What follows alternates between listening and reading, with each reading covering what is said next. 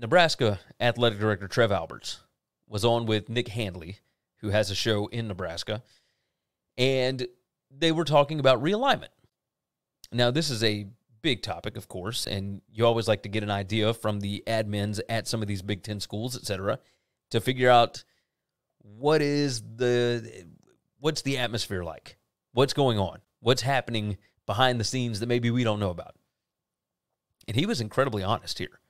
I was a little shocked that he was willing to answer this question as much as he did. Now, this is just a quick snippet of it. You can go listen to the full interview on the Nick Handley Show podcast from Friday, August 5th. It's interesting. Let's go ahead and dive over to it, and I'll just play this out and let you guys hear this snippet. Big Ten is cooling off on that. What have you kind of been made abreast to when it does come to, what the Big Ten is looking to do and what you've heard from Kevin Warren and the folks there in Chicago? Well, first and foremost, we're really fixated right now on getting our media deals done, and I think we've made really good progress. And I think we're going to, work really hard to get them across the finish line and the goal line, and then look to the future. And so, I think it's fool's gold for any conference to say we will no longer be expanding. I think the world continues to change. I think whether it's the Big Ten or other conferences, I think there will be more disruption in terms of there will be more realignment. There will be more changes. That's just natural.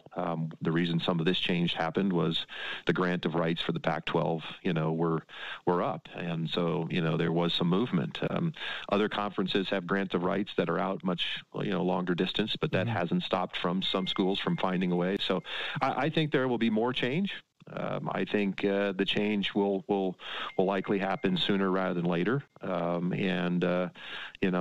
would anticipate there being more consolidation. That's just seems to be, what's ultimately that's the path that we've been going down. And I don't see a strong sentiment to slow that thinking down. Now, let's try and dissect this a little bit. He says here, I think there will be more change. I think the change will likely happen sooner rather than later, and I would anticipate there being more consolidation. This does not sound like realignment is over, and Kevin Warren, of course, came out and did say this at the Big Ten Media Days, right? He said that they are going to be creative and they are going to find ways to add value to the conference, etc. This is a new style of thinking, right? Jim Phillips, the ACC commissioner, very old school, came up working in universities, etc., is not looking at it from a monetary standpoint. Like, yes, he's got a budget that he's got to deal with, etc., but he never has had to worry with adding value, per se. Right here, Trev Alberts talking about, I don't think it's done. I think we are, there's going to be more movement, etc. If you are a conference that is anticipating more movement, obviously you guys have talked about it, right? He didn't say that the Big Ten will be the ones making the moves. Yes, the lower levels, absolutely. But I don't believe that realignment is done as far as the Big Ten is concerned. And I think the biggest piece of the puzzle is still Notre Dame. That's absolutely still the biggest piece of the puzzle. And, of course, NBC trying to figure out a way to handle the Big Ten or the Big 12, either one, and Notre Dame, those pieces have to fit exactly right. Notre Dame has to be able to get to a point where they can keep up with the Big Ten and the SEC from a financial standpoint. If they can't do that, then what does the Big Ten do? Does the Big Ten just go and add Oregon and Washington or whoever else?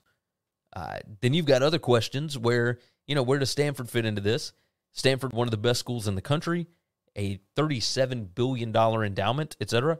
But that endowment in and of itself leads to the question of, if Stanford wanted to be really, really good in athletics, wouldn't they be? Wouldn't they just throw money at this thing? Stanford doesn't have to have $100 million coming from an annual TV deal. Stanford has all the money they could possibly want. And they don't spend it on athletics. They don't really change what they do academically for their athletics programs.